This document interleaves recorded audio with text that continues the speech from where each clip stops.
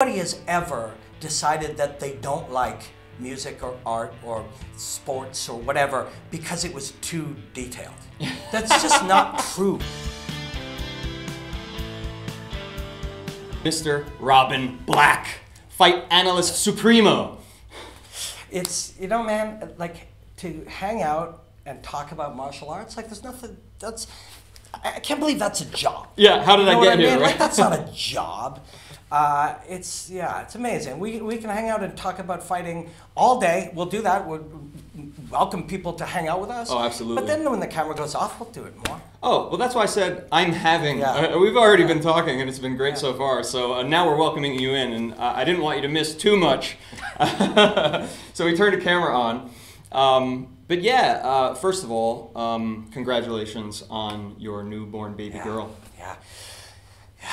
You know, people tell you hear every single human, it was a baby. Somebody gave birth to that person. One way to put it, yeah. You know, as someone gave birth to you and every other person. And then all these people, oh, it changes your life. And then you hear them, but you don't actually know what it means. And now I do. It's a wild thing. But it's changing how I'm even doing my job now. Really? Yeah, when I'm looking at fighting, suddenly I don't care about the narrative so much. I don't care about their Twitter beefs. Okay. You know, I care about what deep meaning might exist in there now. Like what would I want to tell my daughter about why this is special? Suddenly I'm looking at it that way. There's meaning in fights, you know. Punches and kicks are really cool. Oh, like, yeah. Super cool. But you can look at a fight and you can learn something about how the strategy was put together in such a way that apply that to your job. Right? You can watch somebody work their way out of a difficult position and apply that to being a better husband or a better friend. Right. You know, there's life lessons. I pontificate philosophically all the time, but I like to say that the secrets to the universe lie within the sacred moments of combat. The sacred moments of combat. Give me an example of a sacred moment of combat. It's all sacred. Like, I feel like we sometimes do it a disservice. These moments where two human beings are going to fight each other, every second of their life has been lived up until that moment to create what they are capable of in that moment. You know, fighting isn't just two guys punching each other or two women kicking each other. There is an adventure, there's a challenge that's happening there. Secrets are being revealed, you know? You're finding out, and there are many cliches that we say, you know? And my very favorite, because it started to feel so real, is like the moment of truth. Like, that's fucking truth right there, you know? There's nowhere to go, there's no one coming in to help you. You're alone here with your thoughts as a man is trying to beat you up in front of your mother naked from the chest up. You know? That's heavy. That's heavy. I'm laughing, but not because it's a light topic. Heavy. It's heavy. And you've been there. So that's one thing that I'm a martial artist, but I've never fought in full contact fight other than sparring. But you have. So how much of your own experience is in your analysis? Because now you're talking about more of to use a word that may not be so popular to use in the fight world, but it's almost a spiritual understanding of combat sports that you have. So, and you talk about, you know, having a baby girl and how that's changed your spiritual outlook about fighting, but what about having actually been in a mixed martial arts fight? Yeah, I had 9 professional MMA fights and a number of other pro and amateur full contact fights and different types of martial arts. And yeah, there's just so much truth in there. And it really takes, you know, a number of those experiences to actually know what's happening. And I don't try to say that from a facetious or judgmental standpoint. It's just true. Like, I'm creating this number, but like 90% of the information is only available in the experience, right? It's only available in the experience. When we watch two human beings fight, what we see isn't what they're experiencing. And it's, you know, the reality of it, you know, the fear and anxiety and the thoughts and the creating a situation of freedom You need to be free. And sports psychs will say you must get out of your own way. Okay. Right? You must get out of your own way. That is very hard to do. Certainly. It's very hard to do. And it takes a while until you have the experience of success and failure are really important, because what you will eventually find when you are studying a fight, and you'll find it when you're in one, is even when you fail epically, you literally did the best you could. Mm-hmm. You literally did the best you could, the best you are capable of under the circumstances. And the circumstances were that it's loud and it's crazy, and my brain just got hit, and I'm neurologically compromised, and I can't breathe, and I'm scared, and all of that is happening, and all of that is real, and you have to. And I say this all the time, I only had 9 MMA fights, only, because when I look at somebody, only 9 more than me, but 20 less than what I would know if I had 20 more, right? You know, I understood more about the truth of the experience after 3 fights, and then after 5, and after 7, and after 9. And if I were able to have 60, I would understand it in a much more deeply nuanced way than I do now. I can't possibly tell you what is happening in the mind of, Rafael Agaev. He's had hundreds and hundreds of fights. His experience, I am not able to access his experience. But I will do the best that I can with what I've had. And now, not fighting anymore, being too old to fight, and I'm able to look at it a different way. So when I'm able to train martial arts, I can train it from the perspective of knowing, although this thing I'm doing today works beautifully, if everybody was cheering and I just got kicked in the face, and his corner was saying something to embolden him, and all those things were happening, I wouldn't be able to do this the way that I'm doing it in the gym. And it's such a difficult thing to do. And the more you do it, the more you realize how difficult it is to fight a human being in front of everybody. And it's different from when somebody judges a fighter and says, "Oh, they didn't do the best they could." What you're saying is, no, they in fact was did. The best he That's could. it. Yeah. And if that's not enough, if he could have done better, he would have. Right. And people, oh well, he didn't try. That was him trying. Well, he quit on himself, they'll say. Yes, and that was what he was capable of today. That was literally the most he was capable of today. And if somebody quit on himself, that was the moment he would break today. Yeah. There wasn't any more, or he would have done more. Today, that was what he had. Right. And when you see,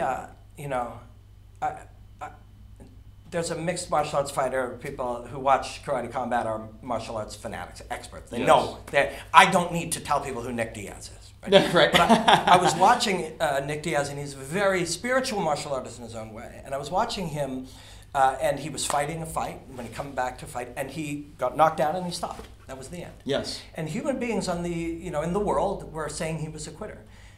Do you know how long you have to not surrender to even get far enough to surrender in a cage fight? Do you know how many times you had to not quit in life to get to the point where tonight I couldn't do anymore? You are a human. By definition, getting to the point where I had to surrender in a karate fight today means that I am not a quitter. Because I could have quit 100,000 times in training, in preparation, in the lead up, in some of my. Today, that was what you had. And there's a lot we can learn by watching the beauty of what fighting is. But among it is that it is illogical to cast judgment. Yeah. That guy today gave his very best. Sometimes you'll see a fight and it won't be as exciting. They won't engage a lot. That's true. Right? You'll see that. And people will be like, oh, they did. And people will have a natural human reaction to be angry or irritated by that. That was what they were capable of today. And again, you have to experience that moment. Because if you ask 2 guys who didn't engage a lot, an hour ago, what would be your greatest fear? They'd be, that I don't put on a great performance. Right. You ask them an hour ago, 2 hours ago, a week ago, a month ago, I just want to be able to go out there and really show what I can do. And yet in that moment, they can't. And then after, if you said, how did you do it? I just wish I could have done more. Yeah. But in that moment, they cannot. Yeah. They cannot. The combination of fear and anxiety and the training of your brain attempting to protect itself, you can't overcome it. That's almost evolutionary what you're talking about. Because martial arts is, in a sense, a deprogramming of innate impulses, right? And because, I mean, that was what martial arts was for me. And when I was young, I was very angry. And when somebody would pick on me or I would have a dispute with somebody, it was always anger.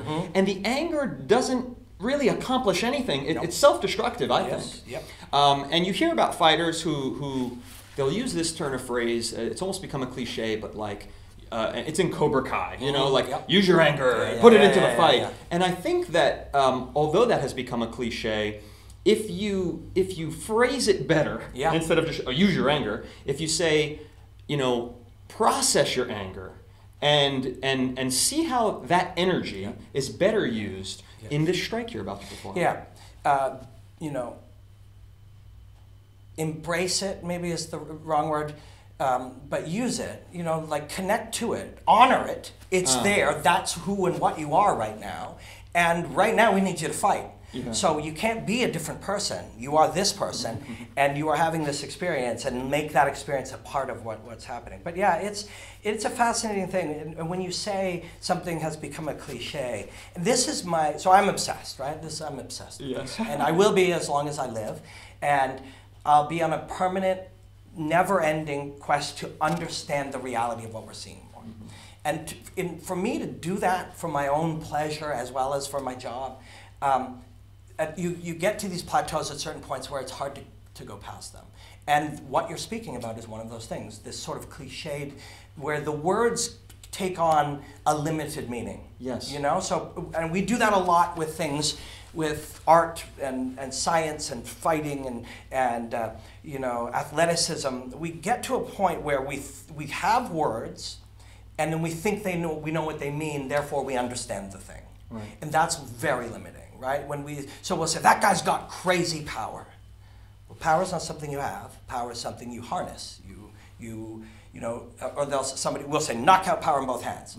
This is bone and skin. This has no inherent power. Right? So the words we're using actually trick us into understanding things less. And the more that fighting that has been westernized and commercialized, you know, when we can watch, especially mixed martial arts on television a lot, you see this, where, you know, we see the same narrative, the same storyline, and we think we understand it, but that stops us from understanding it.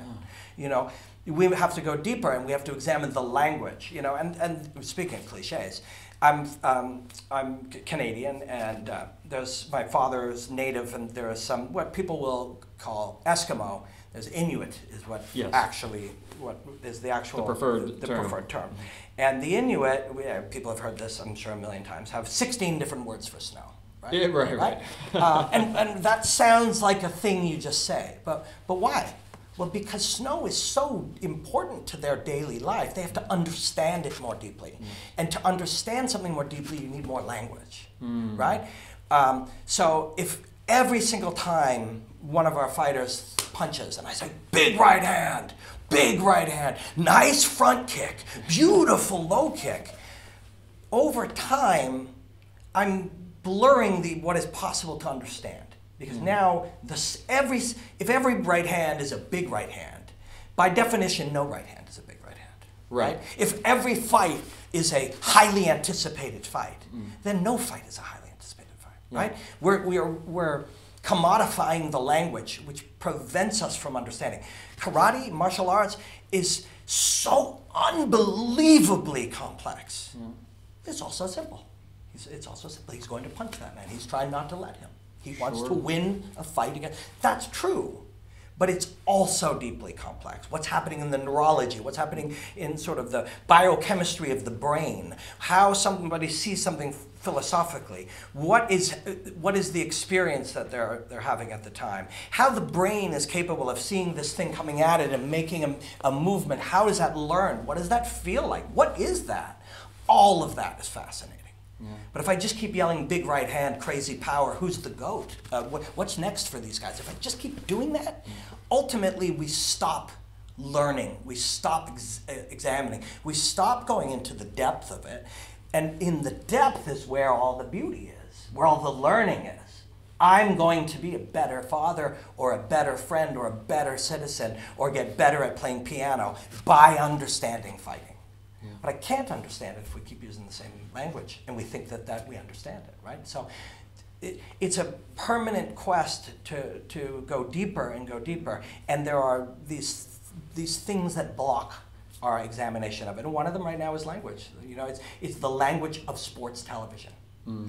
And that's why karate combat right now is one of my very favorite things to do. Because we don't have to use that language. That language, that limiting language, we don't have to use it anymore.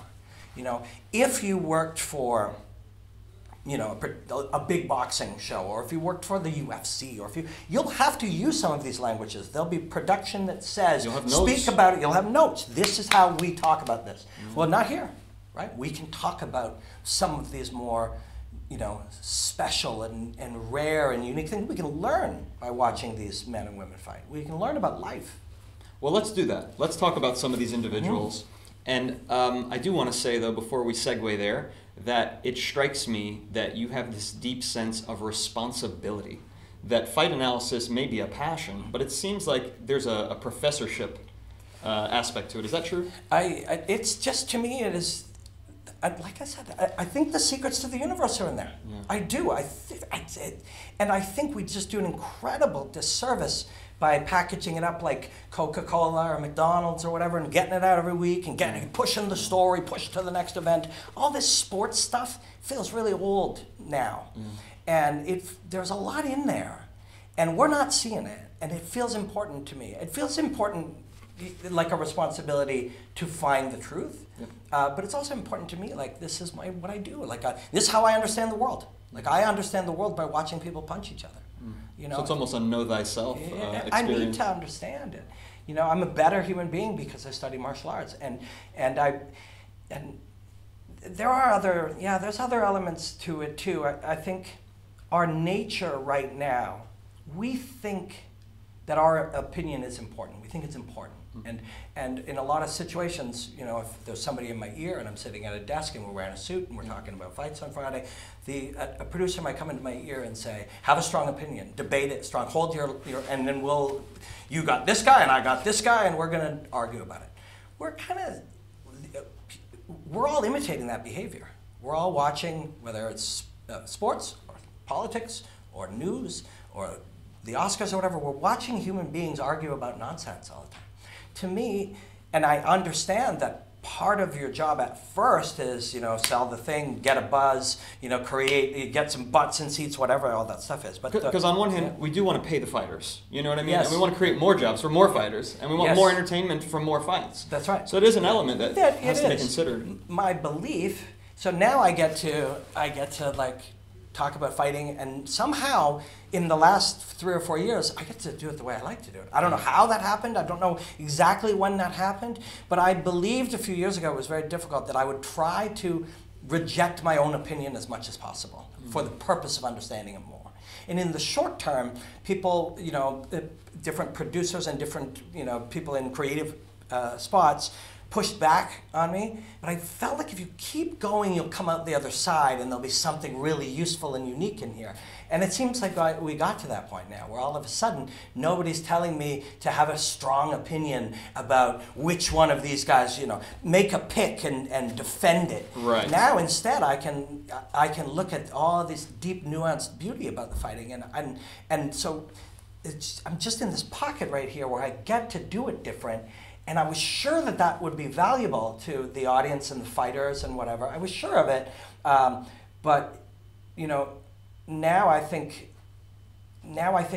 it's true. Now I think there is a world where if we keep yelling big right hand, beautiful low kick, you know, knockout power in both hands, this one's going to be fireworks. If we keep just saying that shit over and over again, eventually it's so commodified that different will be good. And now different seems to be, I get rewarded for being able to do it different in the way that I love. This is my favorite art form. It's the ultimate art form to me. I think a lot of these, you know, big conglomerate corporations, they misunderstand a certain piece of marketing. And I am a professional marketer, so I'm one of the bad guys in a sense. But on the other hand, I'm also an authentic person. Nobody told me how to dress for this show. You know, I was able to just, this is my style. I wanted to wear the cap. You know, yeah, so cool. that's a different thing, and that's authenticity. And I think when you put marketing in front of authenticity instead of marrying the two concepts, like if I wanted to market a fighter, okay, I want to really actually understand who that fighter is. Yeah. I don't want to say, okay, we know he's got really shredded abs, so make sure, you know, shirt's off. Yeah. No. Mist him down with water, you know. Right, like exactly. Yeah, you know, zoom in on the glove or. Yeah, if he wouldn't, because there are get him wrapping his hands and skipping, and we'll get that, and you know, get the wide scan of that, and we'll mist him down. You know, the formula. Yeah. Yeah, formula. Yeah. It doesn't work. Yeah. They think it does. They think it does. They're incorrect, and I've had this conversation many times, where people will be like, you know, we got a lot of casual fans watching. You don't want to get too complicated. It's like nobody has ever decided that they don't like music or art or sports or whatever because it was too detailed. That's just not true, right? Also, if people who love, like, so Karate Combat has a specific group of real hardcore karate fans, people who love Karate Combat. Yes. Those are the people you want to service. Yeah. Those are the people that you want to give them what, if you underservice the people who love you the most, to be able to, what you believe is sufficiently service somebody who pops in and grazes your stuff, that doesn't make sense. Right. The people who love you the most, you are under-delivering to them because you are prioritizing somebody who might pop in on the weekend one time. Right. Illogical, right? Completely illogical. And many of the things that we do, by watching fighting, people will say, you know, always kick this way, never do a certain thing. Not true. Can't be true. Never. Almost never is it true. Yeah. You can't say never because you're doing it, right? Rarely say almost and never. That's the way I like to look at it. Rarely do we want to say almost and never because it's so rarely true. People are like, always keep your hands up. Not true, right? That's not true. There are many reasons to have your hands down. Thousands of important reasons you may have your hands down. Something is said. I want you. If I drop my right hand, why is that bad? Well, because you can punch me in the face. Of course. What if I want you to try to punch me in the face? I drop my right hand. Like, it's super simple, right? Yes. And so it is not true. Always keep your hands up. If you believe it's true, you are not living within the reality of the fight itself. Same thing with the way that we present things. You know, when we build a show and somebody will build a rundown and they'll say, okay, we're going to go to camera B, Robin, look in camera B, now talk about this guy's kicking game. The reason that structure exists is because once upon a time, what they call B-roll, they're going to roll footage of Bruno Assis kicking. Yeah. And so that used to be, one, very hard. It took a long time to build that. Can you explain that? So today, a 12-year-old can clip you a quick clip from Karate Combat and fly it into their podcast. Yes. Right? But 10 years ago or 15 years ago, you needed editors, you needed talented people, you needed it took hours. Hardware, like, it was hard. So it was valuable and it was rare. When we open a show and we're here live from New York City and we're gonna have a picture of the Statue of Liberty, and then we're gonna show all the cabs in New York zipping down the street, and you know, we got an epic main event between two absolute warriors defending and we get into that shit, right? Yeah. Why are we doing that? Because we've always done it. But also it made more sense because once upon a time you just couldn't see the Statue of Liberty 1,000 times on YouTube just by looking at it. Right. So it was rare.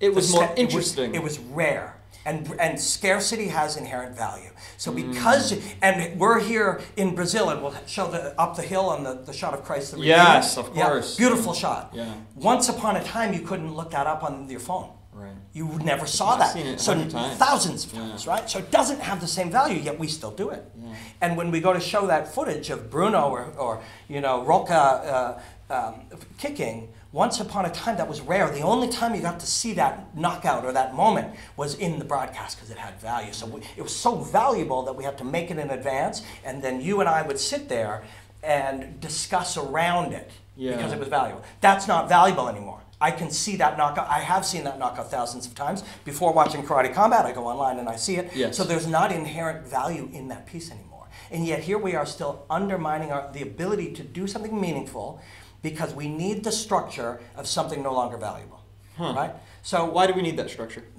Because people they feel like they need structure.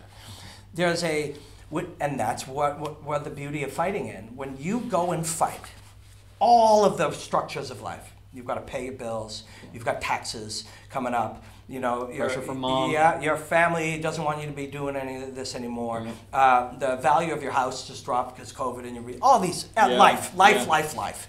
But now none of that exists. I'm fighting.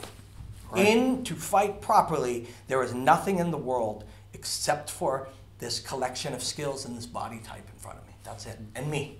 And that's it. And it could be destructive if you still are thinking about the pressure from family. It will be destructive. It will be destructive. You cannot do it. It will be. It will be destructive. There's no question that it will. You will not perform with the freedom that you need. And can I want to dig on this freedom. You talk about, this is the second time you've mentioned the word freedom. So I want you to kind of illustrate to people what is this freedom? Because freedom is it's another one of those words like spiritual that I used earlier, that it seems to have a different meaning for every person you ask. What is freedom to you? What is freedom to you? You know, everybody kind of tells me something different. So in this sense, what is the freedom? Okay. This is where the real beauty is. So what we're seeking, ideally, again, our language doesn't allow us often to quite get here, and even the limited language we have now, we'll only be able to discuss it so deeply. We'll need to experience it. But what we're looking for in that moment, when we talk about, he came in with a game plan, he wants to do X, Y, and Z, and he sees this, and then he does this. Those words aren't actually correct. What is happening, what Rafael Agaev is trying to do when he's fighting, is exist in a state of choiceless awareness. Okay. It is a state of choiceless awareness. When that kick is coming at him so fast that he has to slip out of the way and counter it, if you wait for the decision to appear, the moment is already gone. I see. Right? So right now we're talking, you and I are not, there are thousands of things happening. If I say to you, and I say to anybody watching it, don't think about the texture of the roof of your mouth. Suddenly you're like, oh, that's always there? Gave it to me. Yeah. That is always there? Mm-hmm. Well, how come I'm not thinking about it? We're doing this all the time, right? Feel the feeling of your feet on the ground, right? And now you're like, oh yeah, they're there. Mm-hmm. We have all of this is all happening. Only we're not fighting a person in our underpants in front of everybody, right? Right? Now, none of that can exist. We need our brains to be able to have, while something is happening, make thousands and thousands of tiny calculations in tenths of a second. I sometimes use this analogy because people can connect to it. When you watch a fastball hitter hit a baseball, you know something's happening there that you don't understand. Yeah. Yeah, you know that there is something that is happening. How can he do that? We can't do that. Not only that, they're aiming the ball. Like some guys can say like I'm going to put it between these two players so they can't catch it. Yeah. You understand intuitively that he must be experiencing that different than you and I would. Because we would just see the ball would go by and we'd like, how on earth could he be doing that? Yeah. Well, the answer is, tens of thousands of hours of training and preparation. So we understand when we see that. And then for some reason, when we see, punches coming that are traveling as fast as baseballs, dozens of them, simultaneously, baseballs coming at you from all direction, we don't understand intuitively that that's a different experience. That brain is working different than ours. Yeah. And how can that brain work like that? It has to be choiceless. You literally watch yourself make the things. And it's so fascinating. You're going to find this when you talk to these men and women, after their fights. They will tell you what they did. And they'll describe it as if they chose to do those things. Mm-hmm. Because that's how we experience the world. We watch ourselves choose, and then we say, oh, I saw that he was favoring his this. And then, I started to set him up for this kind of thing. That's all true. But you watched yourself do it. Right? I think it's more automatic. It is 100%. At its best, it is automated. At its best. At its best. You are automating all of that.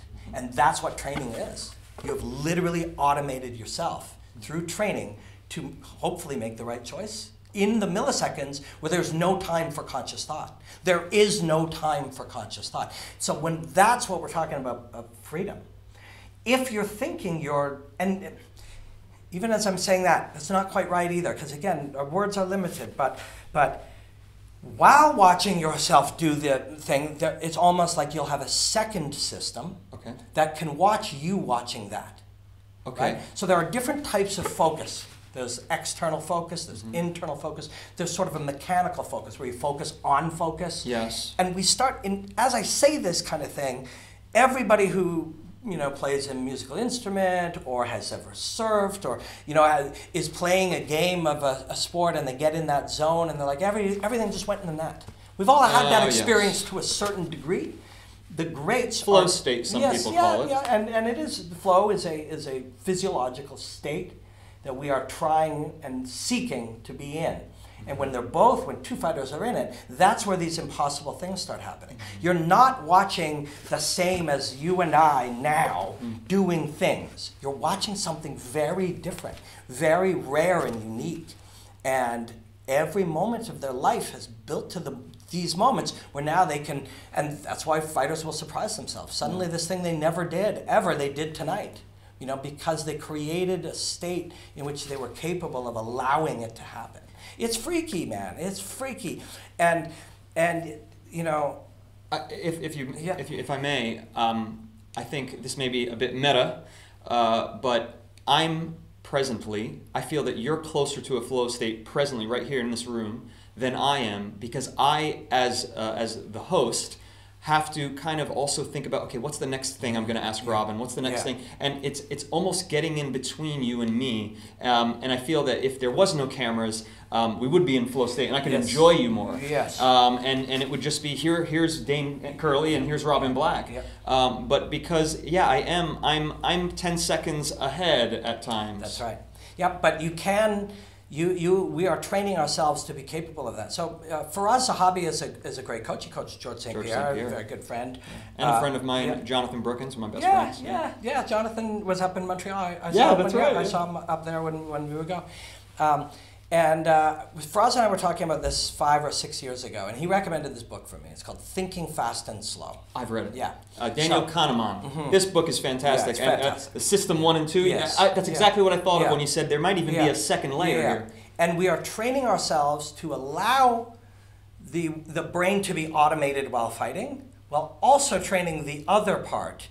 So system 1 would be, for example, the differences in how our brains, these two specific ways that our brain often work, easy to understand. If I say 1 + 1 is 2, and I say 2,312 minus 50 times 4 is, you could do that. I could, but it would be a different process than 1 + 1. Yes. You would think slow, you would write it all out. It would be a process through which you would gain the answer to that question. Right. Very different than 1 + 1 is 2, right? Those two, right. We are trying to train ourselves to do these incredibly complicated things, like the long form math, automated as if it was 1 + 1. That's what a fighter is trying to do. That's martial arts. That's martial arts. Yeah. That's martial arts. And it is so freakishly cool that people are capable of doing this. And it is so difficult. It's a lifelong quest to try to find ways to allow people or offer it to people to be able to see that. Because in those moments, we're now understanding how to live life. The greats, Bruce Lee talked about this a lot. His daughter, Shannon, speaks about it today even. That you're trying to get your life to a state of choiceless awareness, where every decision can be the correct one for you because that was the decision that needed to be made, and it was made, and it was made with less and less friction all the time. And your life opens up and starts to become a much more enjoyable thing. We talk about second guessing or analysis paralysis. Sometimes we'll go on Netflix and we'll literally just be on there looking. I'd spend 2 hours scrolling through something to find something. Yeah, I'm guilty. Yeah, that doesn't make a lot of sense, right? Whatever you found. It doesn't? I hope. Doesn't. Really? Tell me how it doesn't. Because here's what I think when I'm doing that, and this might be relevant.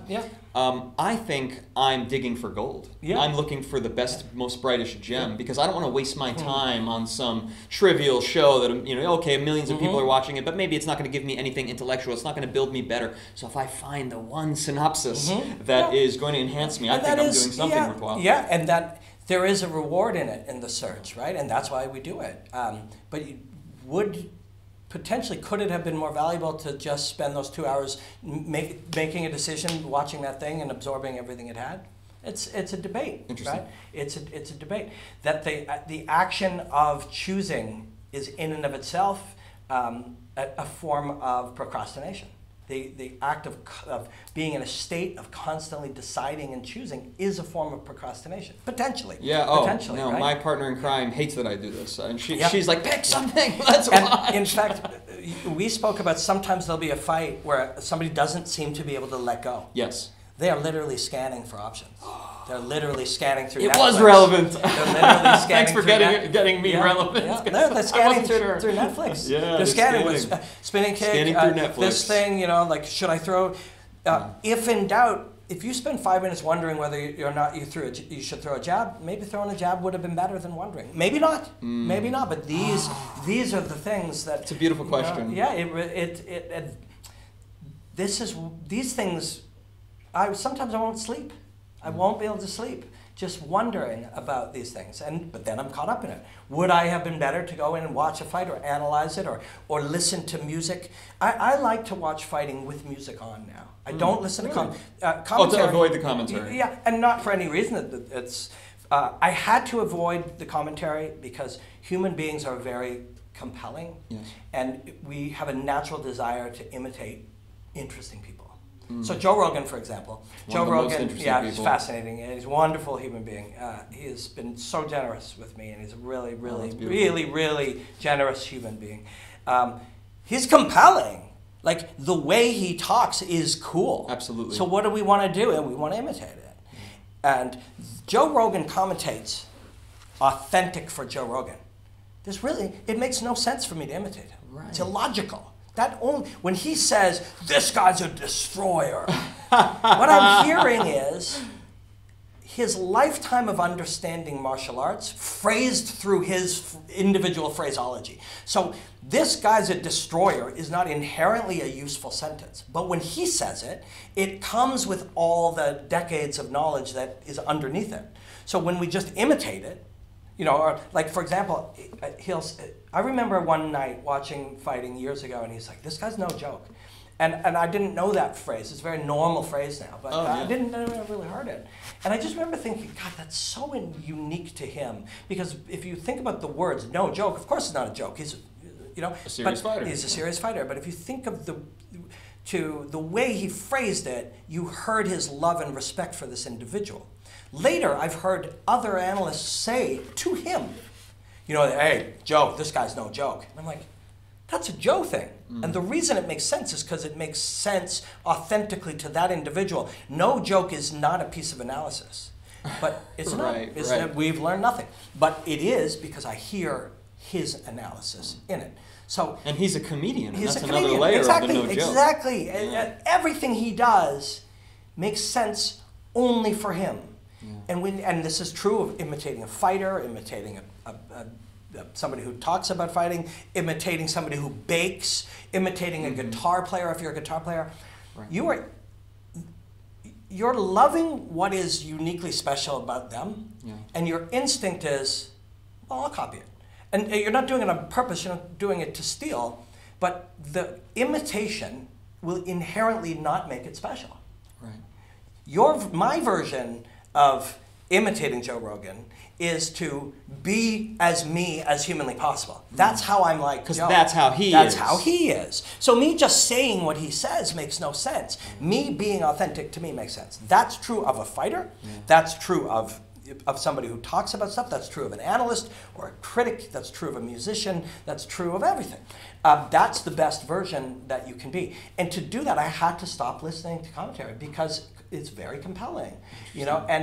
And knockout power in both hands, striker versus grappler in a stylistic matchup. Winner gets a title shot. This one's going to be fireworks. It's got fight of the night potential all over it. If I just fucking say that, if I just say that, what am I doing? Like, I didn't dream of one day getting my chance to wear an expensive suit and say striker versus grappler, knockout power in both hands. My dream is to find truth in the beautiful moments of fighting.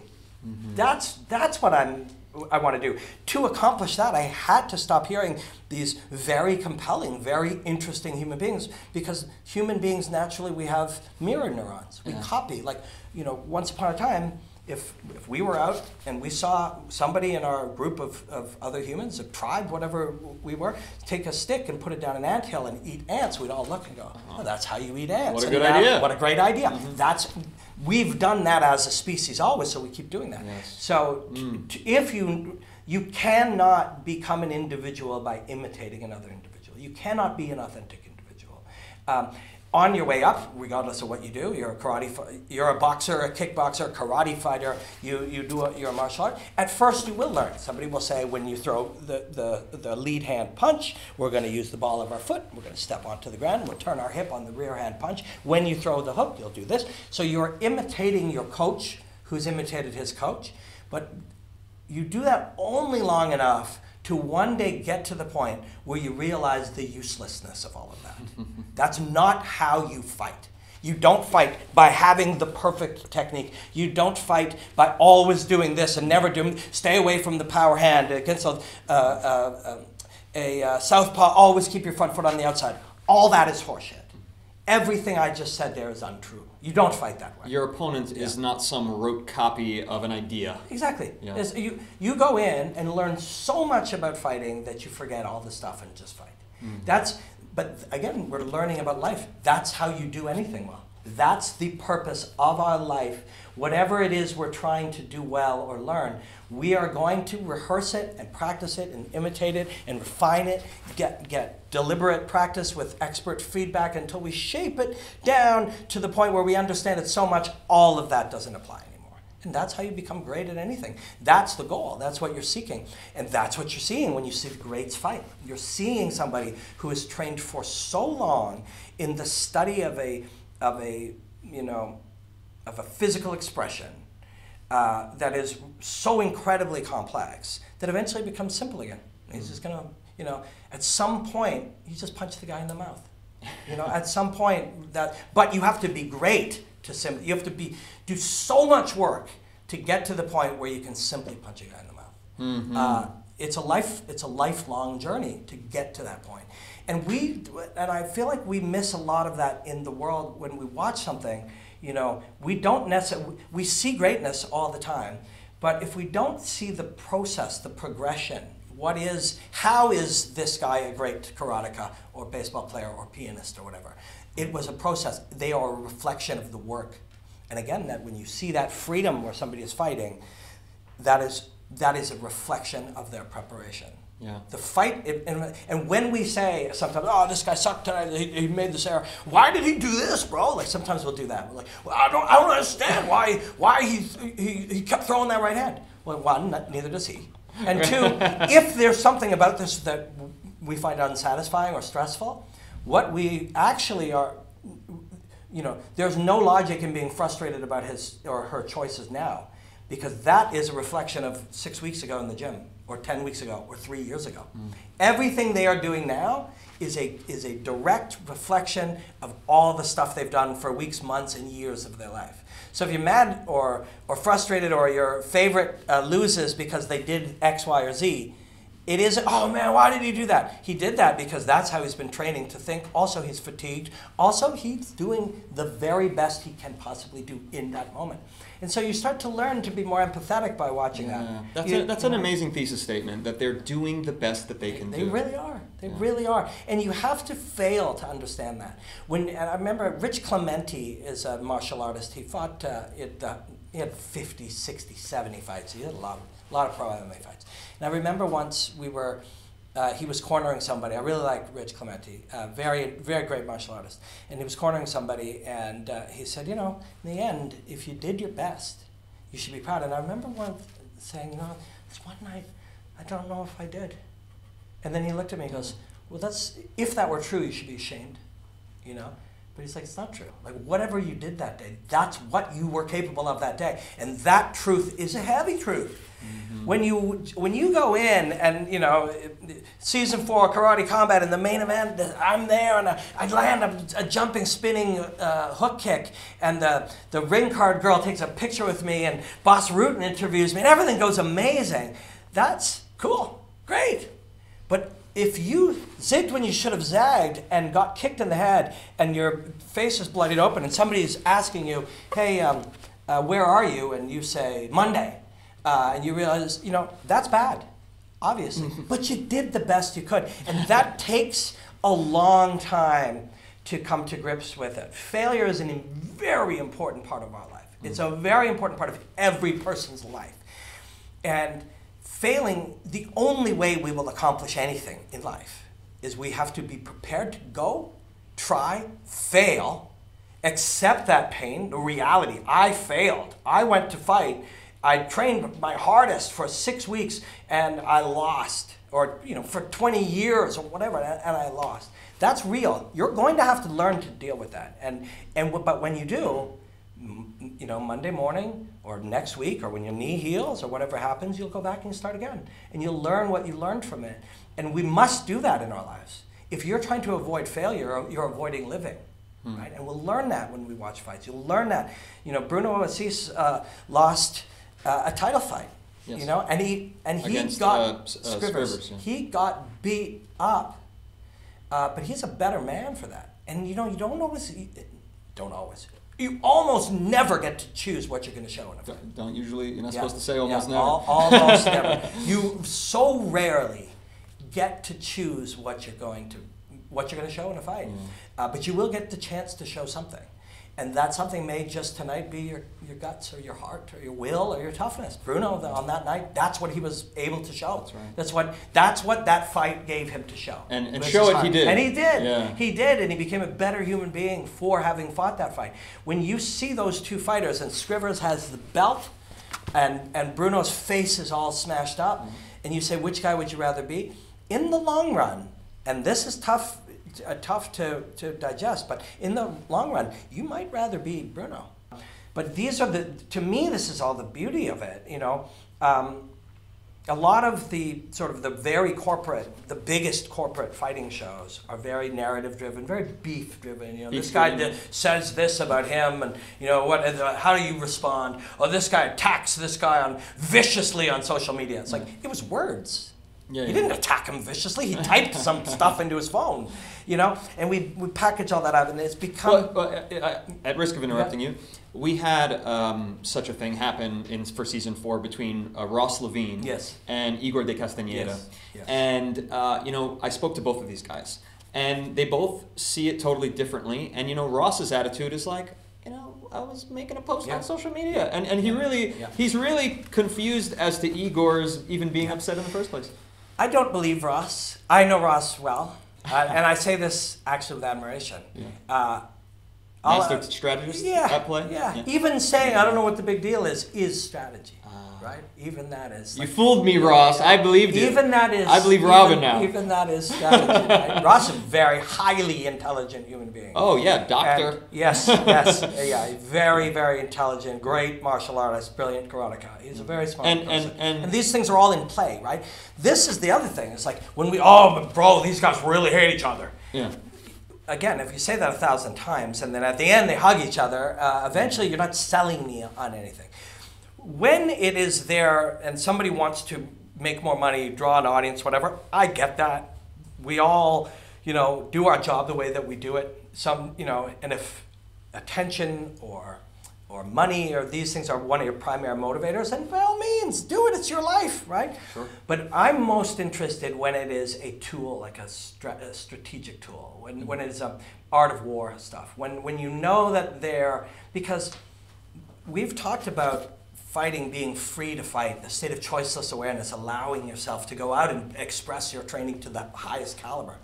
If you're irritated, that can get in the way of that. Absolutely. If he's put in some chips in advance that he can then use, even sometimes when people speak to each other in fights or they physically do things or these things, sometimes those will connect back to the work that you've done. So I feel like Ross is doing a little pre-work, little strategic pre-work. Even denying it, I think, is part of what's the big deal? I don't know. That, in a way, if there's any value to having him become irritated, and it's classic art of war stuff, Yes. If your opponent is of choleric temper, seek to irritate him. That's in the art of war, right? So if you see a little bit of that, you know, that is a martial tool. That is a martial tool. People used to say that, you know, oh, Mike Tyson beat his opponents before he got there. Yeah. And I think there is some truth to that line. Yeah, there is. Yeah, there is. And the early days, Conor McGregor did the very same thing. Right. You know, but it has to be authentic to the person. Yes, it does. It was authentic for Mike Tyson to, I'm going to destroy him, you know, I'm a vicious animal. And it was authentic for Conor McGregor to you know, I don't want to imitate him because I can't do the accent. But what's interesting is there are other fighters, and George St. Pierre. Yeah. He would get into it a bit with, you know, I'm not impressed with your performance, but that was inauthentic. But he didn't really said want to he even do didn't that. like that he did that, and then that was actually damaging to himself because he felt that he lost control of his ego. Yeah, exactly. And that was important to him to keep control of his ego. So yeah, it has to be authentic. It has to be authentic. Even the way, if Ross started like typing in all caps and yelling at and putting on, that wouldn't be authentic to him. But sorry, man, I don't know what the big deal is. I just did this thing. I don't know what that's authentic to him. Yeah. So I don't think he's acting. I think he's just being himself. But I think deep down he knows that there is value in undermining the performance of your opponent, and it may not work. And if that's a key to it too, is if you seek to undermine your opponent's performance and it doesn't work, you have to be okay with that. We don't need it to happen. It's really important that we don't need it to happen. Right. Because if it doesn't happen, now we're screwed. Right? You don't want to put yourself in a situation where you require him to be compromised, psychologically or emotionally compromised. Yeah. You don't want to be. And Ross is not, what's the big deal? As a boy, I've felt that I was in that situation where, like, I've got to convince this much larger kid that I'm way too crazy. I'm an animal. He doesn't want anything to do with fighting me after school because I knew if we actually fought after school, I was in trouble. Yep. So that's when you start realizing, I do need to learn martial arts. Exactly, because when someone calls your bluff or they just don't care, they're not as risk averse as you were hoping. Yeah, exactly. Because if it is mandatory that you affect them psychologically and you don't, you've put yourself in a bad situation, right? But all of that is part of it. Like, you know, we get to, because this is a different sport, this is a different art form, there are different environments and parameters, we get to use different ways to look at it now. Yeah. And that's what is one of the things so incredibly refreshing about being able to do this here. Being able to analyze these fighters, karate combat, you know, is because we can do it this way. We don't have to do it the way that, you know, corporate sports entertainment does it. Yeah, and shout out to Karate Combat for giving me the freedom to have this conversation. They said, hey, you have an hour with Mr. Robin Black. What do you want to do with him? I walked up to the man, I introduced myself, and we said, this is what we wanted to do together, and came to it together, and here we are. Yeah, and hopefully somebody might see little short clips of this, and maybe there's something of value, and if they watch 40 minutes of us talking or an hour of us talking, hopefully they got some value in it. At the very least, we didn't just do the thing. Yeah. You know, this main event is epic. You know, two dynamite warriors. You know, if he can keep this thing going, just uses powerful right hand, but you got to watch out for the low kicks of this guy. That's all nonsense. And it is, when I say it like that, I don't mean, you know, that being able to manipulate space isn't a real thing. Of course it's a real thing. Of course it's a real thing, right? Landing, using a rhythm with which to throw your leg kicks. I mean, these are real things. There are technical realities. Yeah, these are all real things. But here's the issue. When we go and we do that, we put on a suit and the camera B, and now I'm like doing the thing, and but you know, if he can defend the takedown, and like, you know, we do that thing. The reason it's nonsense is because like most of the information is not available to us. We don't know who's sick. We don't know who's injured. We don't know whose mom called and she's got cancer. Right. We don't know, you know, whose father, you know, like we don't know who has diarrhea from the weight cut. That's right. Those things are all more important than my opinion of, you know, distance management. Yeah. All of them. How many hours were your flight delayed? Exactly. It goes on and on. All of those things are far more important than, you know, knockout power. The power. Yeah, exactly. You know, this guy's got the speed advantage, but this guy's got the power advantage. We can say that all we like, but it's less important than the things we don't know. So we are being inauthentic. We are misrepresenting the truth when we tell you You know, so who you got? Oh, bro, you know, I got Scrivers in this one. You know, it's just his movement is just too dynamic. You know, the way that the way he manages the. And though it is, yeah, although those things are true, they are this much of the truth, and all the other unknowns are more important. So we're not lying, but we are misrepresenting the reality of it, and we are misrepresenting it by pretending that we know or thinking we know. You know, the only truthful answer to who you got is I don't know. You know, I don't know. I don't know who's going to win this fight. And often we will not be allowed to do that. Not here. Here they're like, hey man, talk about martial arts, cool. Right. That's what we're doing. But in a lot of cases, and I do this is what I do for a living. I travel around the world and analyze fighting, which I can't even believe I said that, and that it's true. It's crazy. But sometimes they would be like, no, you need to make a pick. Now in my mind, if I reject my own opinion of who I think might win, I will learn more. I will gain more information about the truth of this fight, and therefore the truth of life itself. If I reject my, you know, I think Scrivers by knockout, or, you know, I think Roca is going to, you know, get it back, or whatever. If I reject that, I will learn more. But at times they'll be like, no, who do you got? Oh, I got Scrivers. Oh, you got Roca? Okay, great, guys, debate. And we'll hold that line. You know, no, bro, but the thing about Scrivers, you know, the way he uses his inside strikes, yeah, but you know, since they fought last time, he's landed so many body kicks, you know, and I think if you can get that foot really moving, you get a slightly different rhythm and target the liver, I think you can find results. And though we may both actually believe those things, and though they may both be true from our vantage points, it is a bit of performance art. It is, and I truly believe we're doing a disservice to society. I know that sounds heavy. That's great, yeah. I know that sounds like, dude, you're just talking about fighting. But if regular people are literally just watching people argue and never change their mind, we're teaching the world that that's normal human behavior, that that's the way to behave. Choose the first thing at random that you believe to be true, defend that to the death, because that's what they do on TV. Thank you so much for this brilliant conversation. I wish I had more time with you, sir. I would extract as much brilliance as I can. I want a full dram of this man's brilliance. It's been a pleasure to meet you, Mr. Robin Black. Thank you so much. I've been Dane Curley, and this is Mr. Robin Black. Enjoy the hostilities, my friends.